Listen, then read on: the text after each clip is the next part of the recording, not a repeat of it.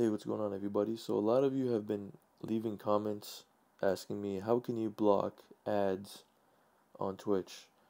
You want to enjoy your Twitch experience, you're tired of the ads, you just want to watch your favorite live streamer, you don't want to deal with ads. Well, I have some good news for you. You can. However, you're going to have to make some sacrifices. For example, Twitch as you know it, like this player right here, the way this page looks right now as I clicked on the stream, is going to change, okay?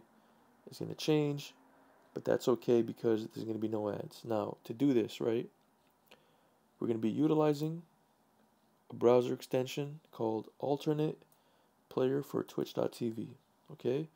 It's available for all the Firefox based browsers as well as all the Chromium based browsers. So as you can see, it's available on the Chrome Web Store, right? The extension page for Chrome and also the Firefox add-ons page, alright? So what this player does is that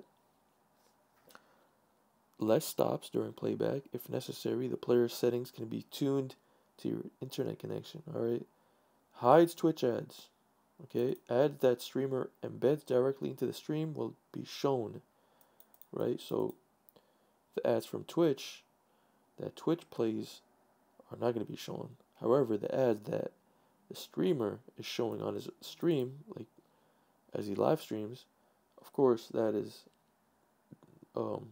live, so you can't really block those. However, the Twitch ads will be blocked. Okay, guys.